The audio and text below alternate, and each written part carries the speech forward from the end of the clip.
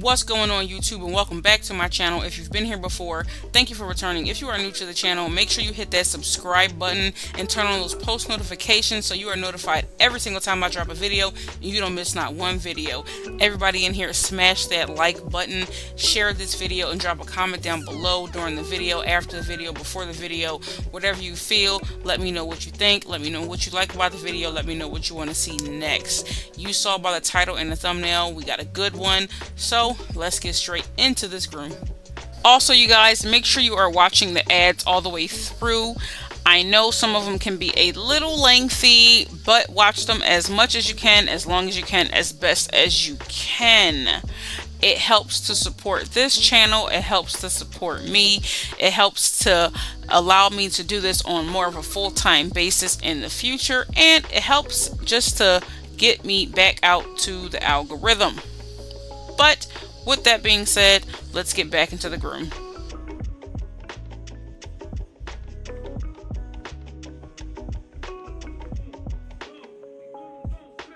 Okay everybody, so this is Dora, and she is a miniature Schnauzer, but I'm pretty sure a lot of you already knew that. But for those of you that did not know that, she is a miniature Schnauzer. Now, one of the comments that I had, I've seen it a couple times, and somebody's asked me if I plucked dog ears. So I do pluck dog ears. It just depends on if they need them. I'm not going to pluck out 3 strands of hair. If the dog doesn't need it, I'll just shave it out. I'd rather shave it out or do a quick little snip of the shears and scissor it out. But I do pluck dog ears. I am not a huge fan of plucking dog ears because I don't like to see the dog in pain, and it can be uncomfortable if it's not done correctly. And granted, I do know how to pluck dog ears. I'm just not a fan of it, especially if a dog has a huge mat in their ear that needs plucking. I do not like to do that, so I will get someone else to do it, just like I'll get somebody else to remove a gigantic tick. I'll remove a deer tick, but a big old fat one, absolutely not. Won't go near it. And I say this all the time, and I believe I said this in another grooming video. I don't know how I became a dog groomer because there are so many things that I don't like. I don't like fleas. I don't like ticks. I don't like wet, dirty hair. I don't like hair just in general. There's so many things that gross me out, but for some reason, because I've been doing this for so long, I've become immune to them. I just have never become immune to removing gigantic ticks. I will not do it like at all.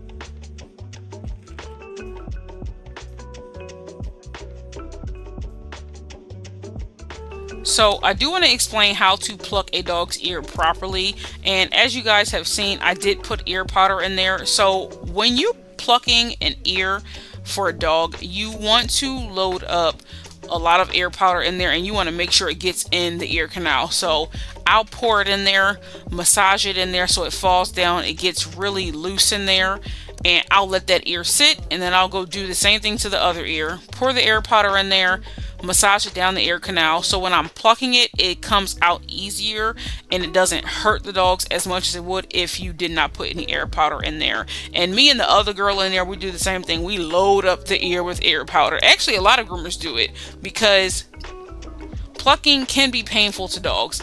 So with a dog that has mats on the inside of the ears and they want that hair plucked out, no matter how much ear powder you're putting in the ear, it's still going to hurt the dog because everything is matted together. So you're pulling everything all the way from deep down inside the ear, and the ears can bleed.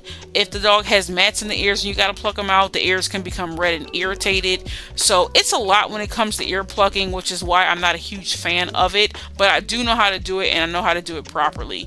So what you want to do is you want to put the ear powder in there, like I said, massage it and let it sit for a little bit, and then you want to go in and remove the hair that's in the ear, not around the ear.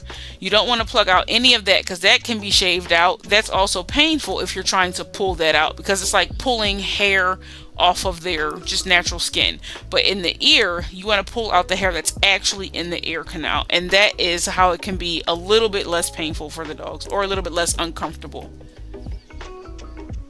And let me just preface this by saying, yes, these are some of the hairiest ears I've seen on a Schnauzer, which is why I was trying to get it as close to the camera so y'all can see. She has some hairy, yeasty ears. And what I learned about Schnauzers is their ear hair can grow really fast. Not all Schnauzers can be like that, because some Schnauzers don't have as thick of a coat as she does, but the ear hair can be ridiculous on a Schnauzer. And a poodle. A poodle's ear hair, oh my goodness. I used to groom this dog Louie back in Philly where I used to live, and when I say his ears filled up with hair so quickly, I would pluck his ears to the point where there was no hair in there, and I would shave around like his ears were clean. And then he would come back in 8 weeks and it would be like I never plucked his ears. I'm like, what in the world? But yes, I do pluck ears. I just do it on certain dogs that I feel like need them. I'd rather not put the dog through that if they don't need it, if I could just shave it out.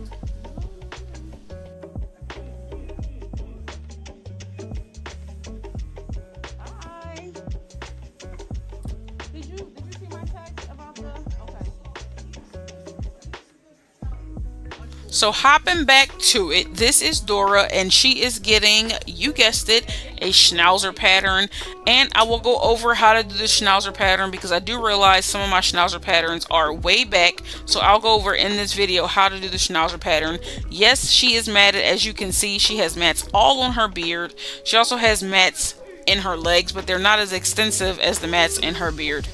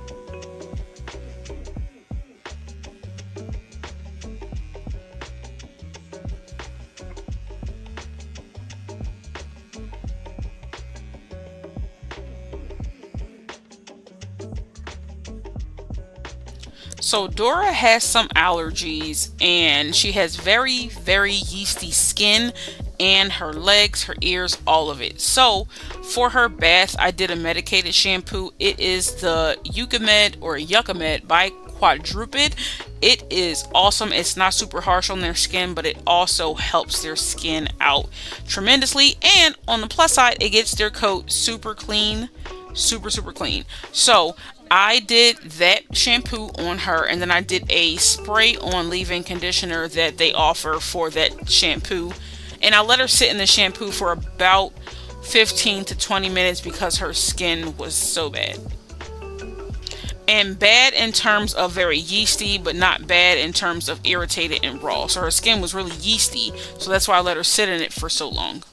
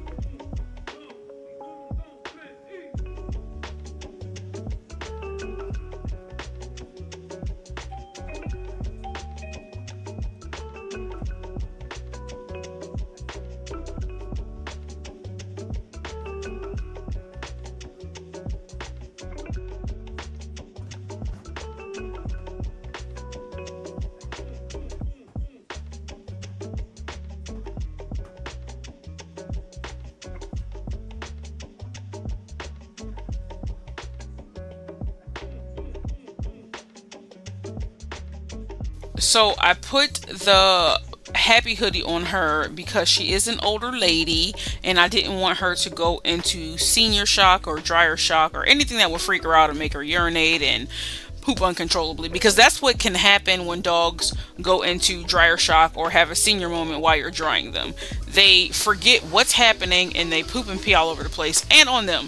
So I didn't want that to happen. Now, while I'm drying her, because I did the medicated shampoo and it loosened up a lot of those dry flakes on her skin, a lot of that is coming off while I'm drying her. So you'll hear me say, "Ooh, look at that skin." It's because her skin flakes are coming off. It can be a little gross, but it helps. It helps the dogs.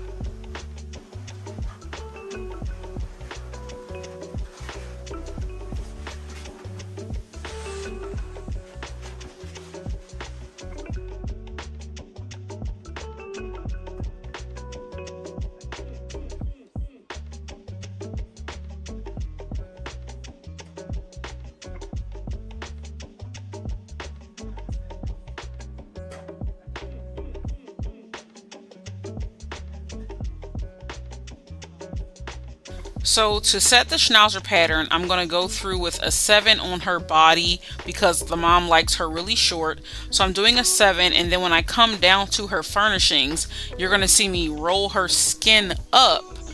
And that is just to help to set the pattern line lower like it's supposed to, because it's not supposed to be in the middle of their body and look like a skirt. When you set a Schnuazer pattern that high, it's way too high. It should not look like that.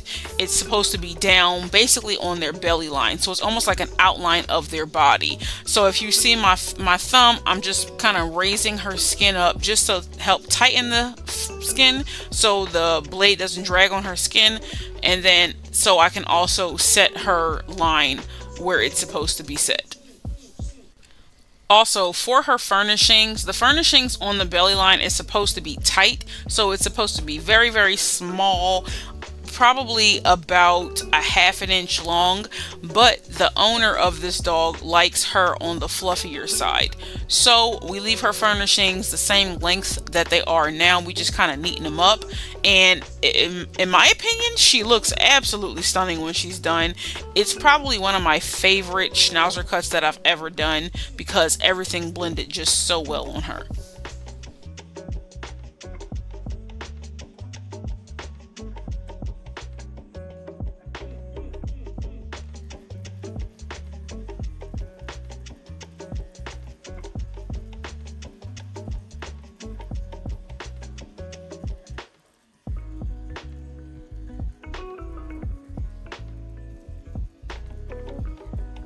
Every time I do a Schnuazer, I can never remember, and I never want to mess it up, so I always feel for the chest bone, because their front furnishings, right where the chest bone sits, the middle of their chest is supposed to sit right on top of the chest bone, and the sides are supposed to come all the way down to the tops of their legs. So the sides of the front, if you can kind of see, it goes up into like a hill.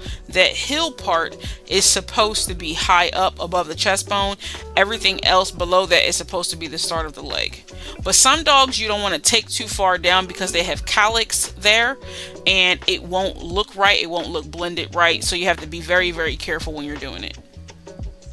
And while you're shaving the dog, well, the Schnuazer, and you're trying to partially blend off the furnishings, you want to shave down and then lightly come off of the dog's body as you're shaving down, and that'll help you partially blend them so you don't have to do as much scissor work. And right here, I'm trying to stretch the skin as much as I possibly can.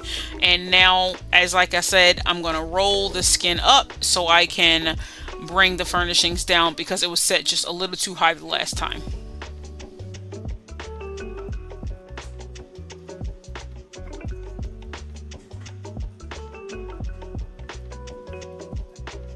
If I ever get asked what are my favorite breeds to groom, my first one is always going to be a Schnuazer because I love their haircuts. I love how distinguished they look when they're done.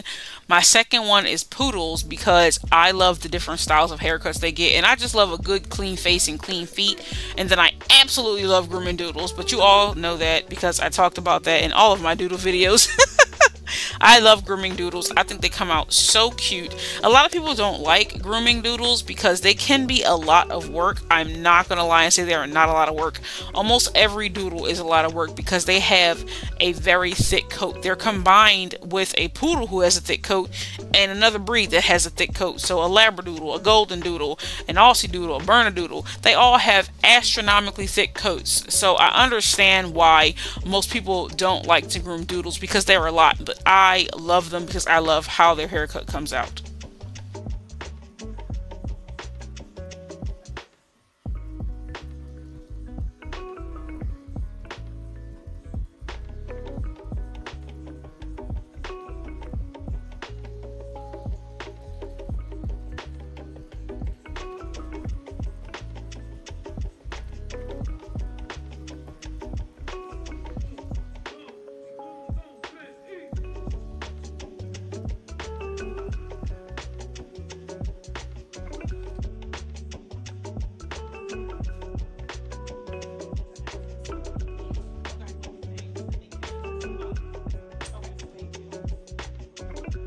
So for the top of her head, I'm going to take that same 7 blade and I'm going to go in reverse, because a 7 in reverse is a 10 blade, and a 10 blade is what goes on the top of the head. And then I stop right where those eyebrows are supposed to go.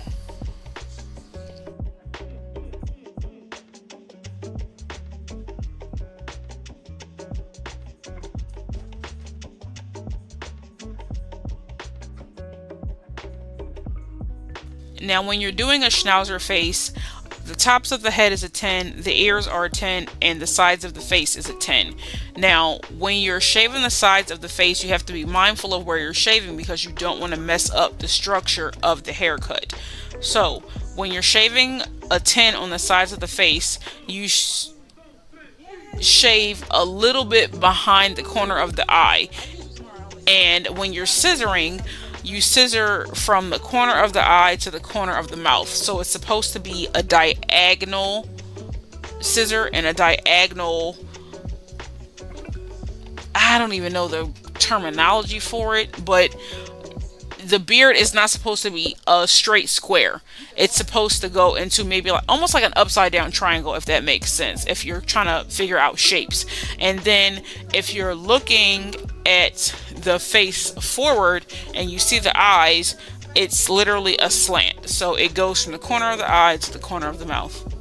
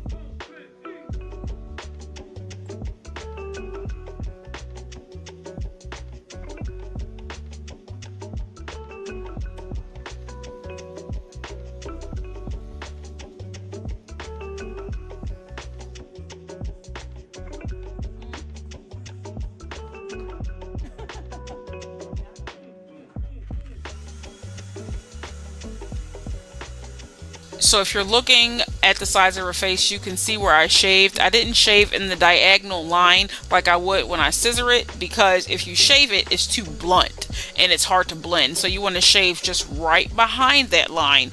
And then when you go in with your thinning shears, that's when you blend it all and it makes that perfect Schnauzer face.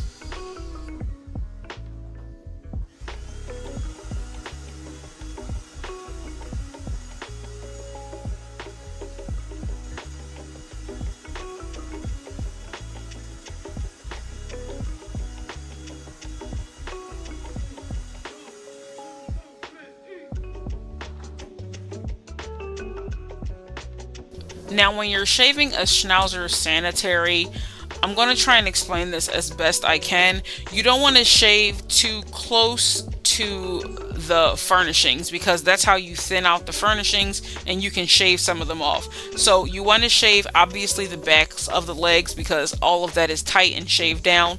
You shave their actual sanitary part where they use the bathroom, and then you shave almost like in the middle of their belly. And you can shave outward, but you don't want to shave too close to their furnishings because you don't want to shave their furnishings off.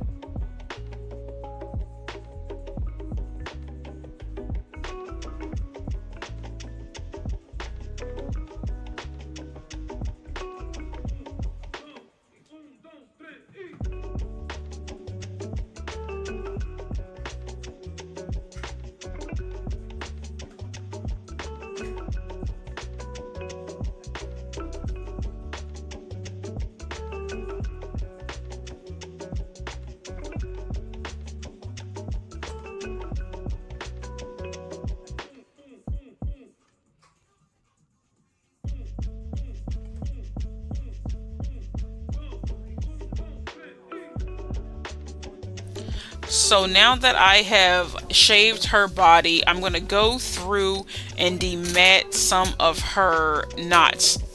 Well, not some of her knots. I'm going to demat her knots in her body so that I can go through and comb it out and make sure there's no more tangles, and then thin and shear the blending line to make sure that everything is nice and neat and blended well. And then I'm going to neaten up her legs and her belly and her chest area. Now I know some may ask, why didn't I brush her out before I shaved her down? The reason why I didn't brush her out before I shaved her down is because her body wasn't getting a guard comb taken to it. Now her legs and her furnishings weren't getting a guard comb taken to it. If I was going to do a guard comb on her legs and her furnishings, I would have brushed her out in the beginning. But because her legs keep the same length that they are now, they just get neatened up, I didn't feel the need to demat her first. And I wanted to get half of her groom done because I think that I was close to the end of the day this day, so I wanted to get some of it finished up. And also, I knew after I brushed her out, I only had scissor work, and I leave my scissor work for last, so I like to save that for last. So I figured I would shave her body, shave her head, shave her ears, demat her, go through, do my scissor work. And that's pretty much the routine that I have. So I like to follow my routine because I realize it speeds me up as a groomer. I get all my clipper work done first if I don't have to brush them out first. Then I go through with my scissor work and then they are done.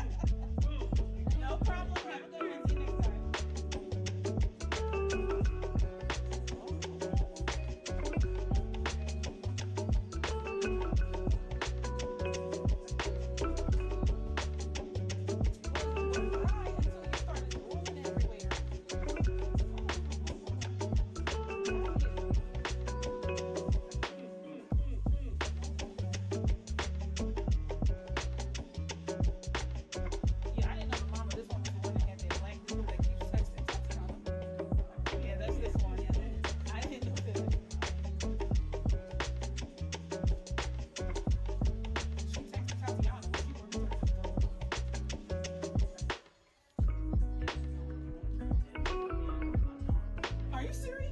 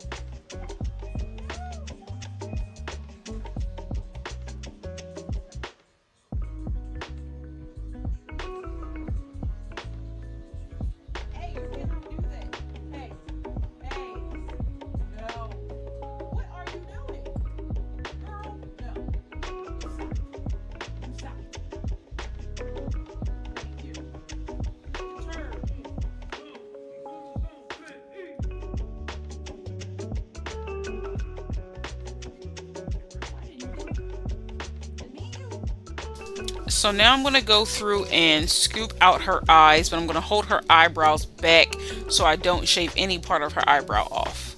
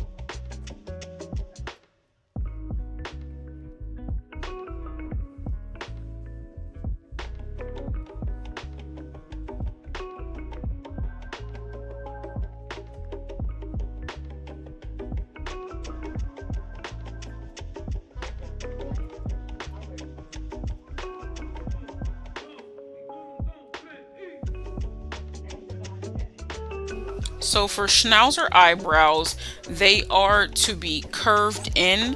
So in order for me to create the makeshift curve without using curved shears, I will scissor down to a certain part of the eyebrow and leave the ends of it long so it looks like it curves inward without actually using curved shears or creating a curve. And then there's generally no harsh line.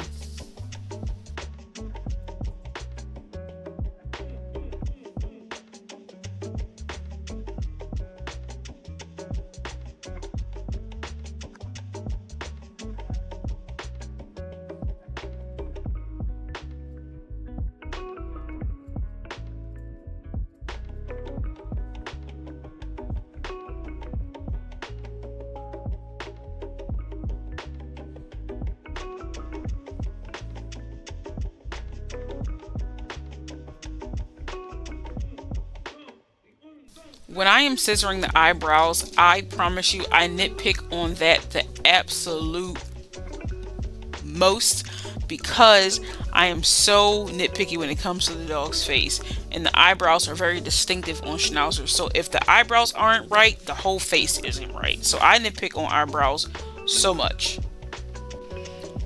So now I'm going to go through with my thinning shears and just kind of thin up around her eyes, just the corner of her eyes where I scooped out. And then I'm going to thin in between her eyebrows so that is cleaned out. Now, full disclosure, in this video, I did thin and shear a little bit too short right next to her front left eyebrow. And the owner was not fazed by it. She was like, that is perfectly fine. She looks absolutely phenomenal. And she was very appreciative of the groom. But as I'm scissoring, just to kind of blend the lines, you can see I'm holding my shears in a diagonal motion because I'm creating that line that I didn't create when I was shaving the face. So you always want to create that line with your thinning shears, not your blades.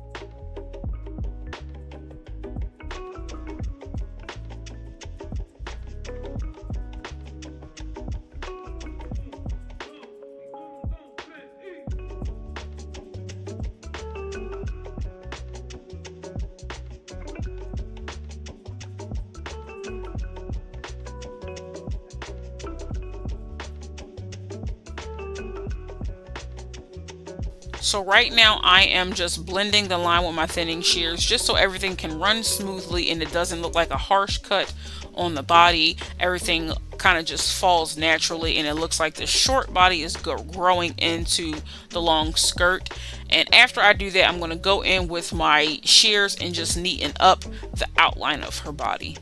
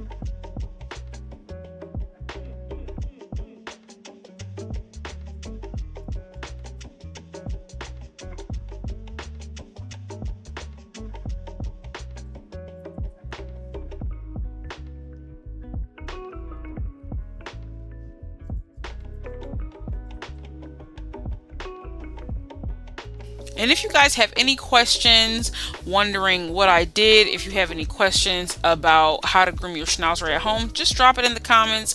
I will be more than happy to answer some of your questions. I can teach you some of my techniques if you'd like to, or explain some of my techniques if you like to. Just let me know, drop it in the comments, and I'll be more than happy to help. Make sure you guys are smashing that like button.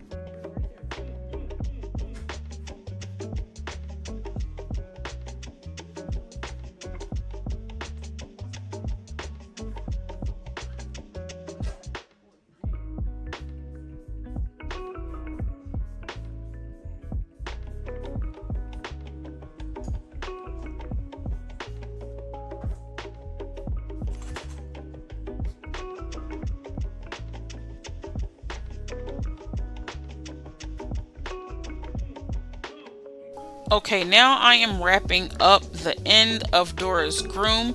I'm just going to go through her with a comb, see if there's any sticky outies that I need to scissor, see if there's any mats that I missed. And with that, we are going to take a quick flashback look at what she looked like when she first came in. So this is Dora when she first came in, full of mats, full of dirt, and this is her after. And like I said, she's one of my favorite Schnauzers that I've groomed because she looks so cute. I hope you guys enjoyed this video. Make sure you guys like, comment, subscribe, share, all that fancy YouTube stuff. Train your dogs for grooming. I'll catch you in the next video. Love you guys.